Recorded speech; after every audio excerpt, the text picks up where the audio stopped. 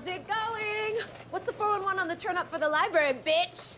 Sorry, I should not be calling you bitch. We've made 400 copies so far. That's awesome. You responsible for this? Responsible. I'm kind of the wizard behind it. Join Abbey Logan's KKK party. No. That's not what I'm supposed to say. Look.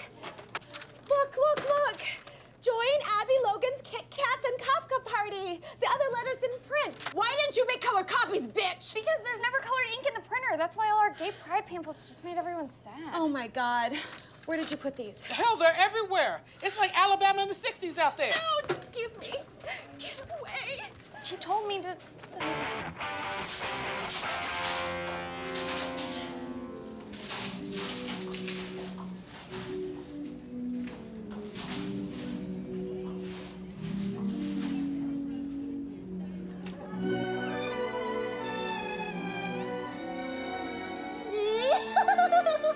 Hello, Andrew.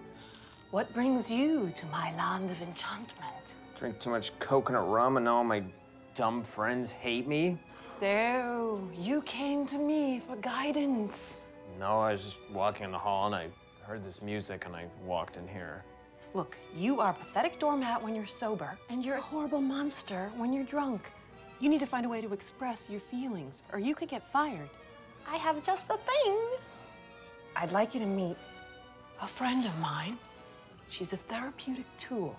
She can speak your feelings for you. There you go, okay? Okay, first I'd like you to clear your mind. Done? Now, it might take you a while to find her voice. Hello, my name is Judith. I'm a Capricorn. I smoke 2 packs of menthols a day. Hello, Judith. My name is Summer. Back from another fake pregnancy, I see. Makes sense. Can't get pregnant by taking it in the dumper. Fairbell! Judith! Give her back. Run!